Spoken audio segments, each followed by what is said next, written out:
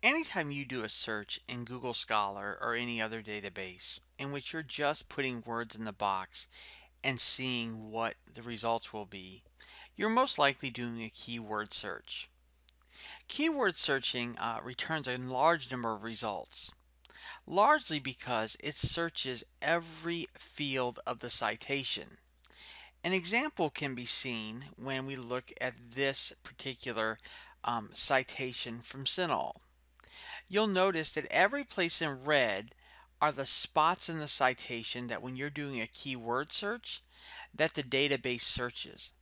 Therefore, it returns to you a lot of articles that address the topic you're looking for, but it will also return a lot of articles that don't address the topic on which you're interested.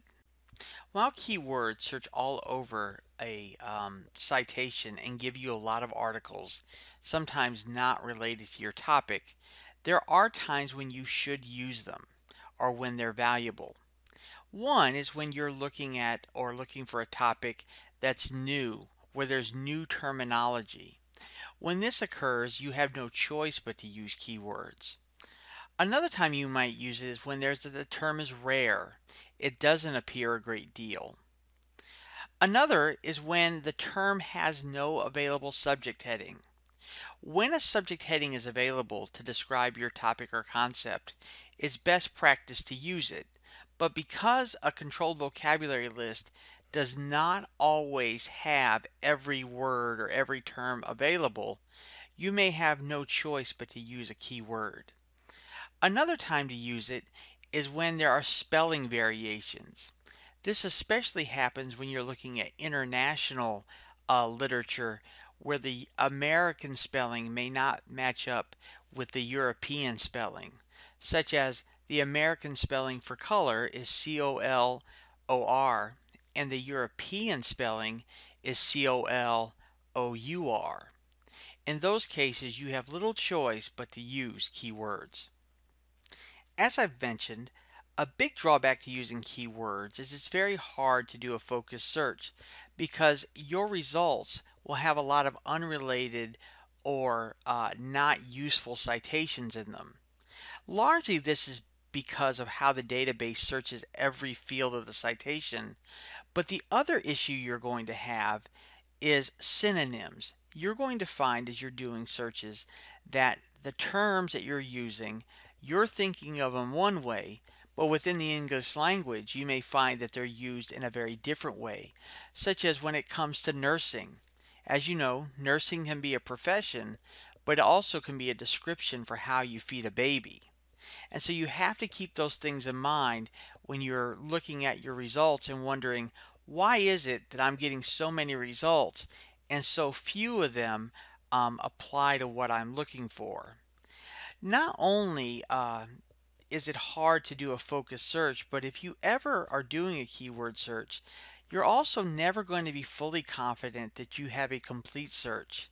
Because when it comes to keywords, what you're going to find is that many times you're going to have to use several different terms or concepts to describe the same thing in order to make sure that you're gathering all of the articles on a particular topic. Because you can never be sure how someone's describing something. And that is especially true when you think about the various databases. Many times what you may find is that you're having a hard time finding enough articles because your background or education may not be one that allows you to be as familiar with the topic as you may need to be to come up with multiple terms. But not only that, as you go into the different databases, what you're going to find about them is that they're all intended for different audiences. And those audiences may be addressing a topic in a different perspective or in a different way. For example, if you use CINAHL and PubMed, as a nurse, you may find that the terminology you use to describe patients or conditions in CINAHL work very well in you being able to find all the articles you want.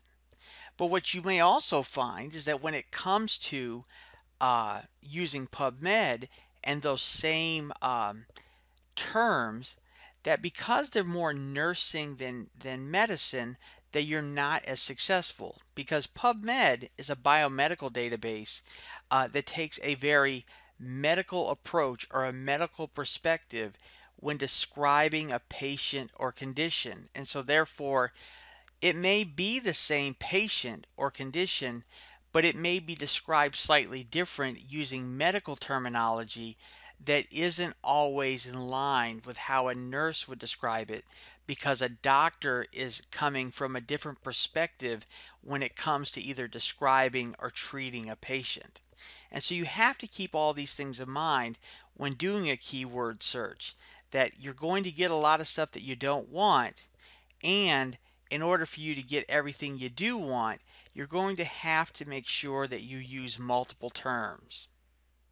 While understanding all the drawbacks of keywords, there are some things that you can do to make your keyword searches better, aside from coming up with multiple terms to describe the same thing. One thing you can do is use what is called truncation. Truncation is where you can put the star symbol, or Shift 8 if you're on a PC, either at the end of a term or at the beginning.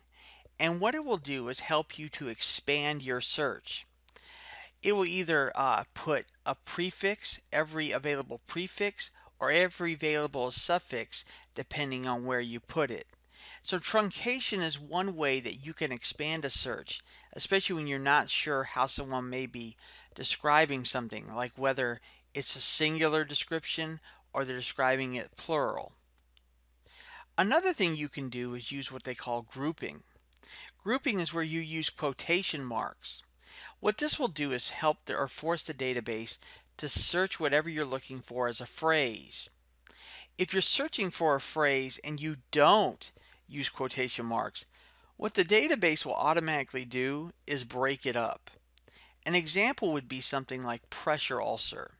If I don't put that in quotation marks, it'll look for pressure and ulcer, which means you'll get articles that are on pressure ulcers, but you'll also get other articles where pressure and ulcer are described, such as, I have a stomach ulcer. The reason I have it is because I was under a lot of pressure.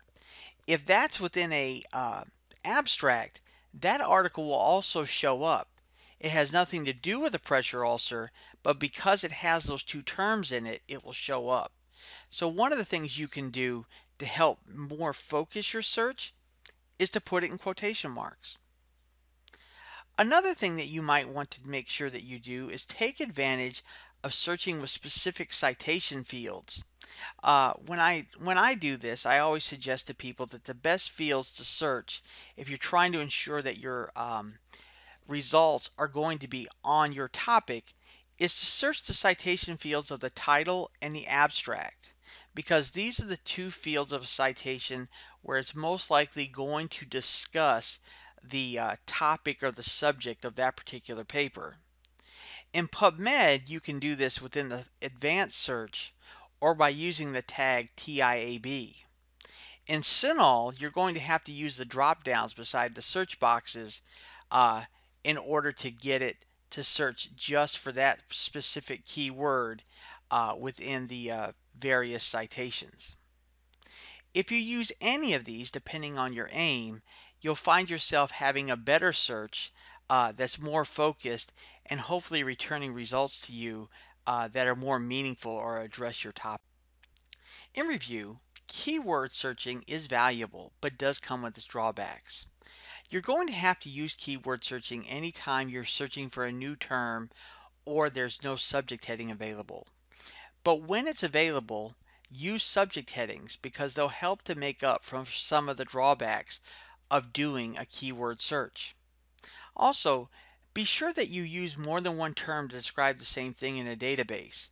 This will help you to ensure that you're doing a more complete search and get the articles that are needed in order for you to answer your research question. Also, if you want to make sure that you're doing as good a search as possible or as focused a search as possible, you may want to take advantage of things like searching the specific fields of a citation and taking advantage of things like using truncation and grouping to ensure that the results you get are articles that address your topic and are as focused as possible.